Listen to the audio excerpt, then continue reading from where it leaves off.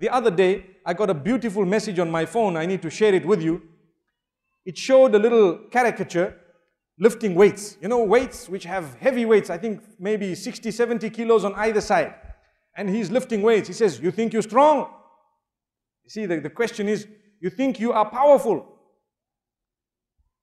Obviously, this is because the young people of today, they want to have big muscles, you know, and they want to be seen, and they want to be felt. When they greet you, you just got to say, wa alaikum assalam, you know. Because you cannot look at them anymore in the way that we used to in the past. No, big man, you got to look at him carefully.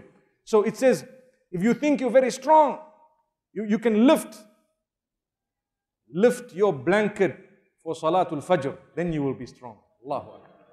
Allahu Akbar.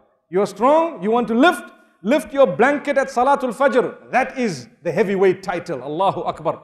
Brothers and sisters, I thought it was a very good message. Because today, the message of the deen needs to be put forth to our children and ourselves in a way that we look at it and we really think, wallahi, it is correct. The powerful person is not the one who can lift 120 kilos with one hand and with his little finger. Subhanallah, no, it isn't. A powerful person is the one who can lift his blanket up for Salatul Fajr and for Tahajjud.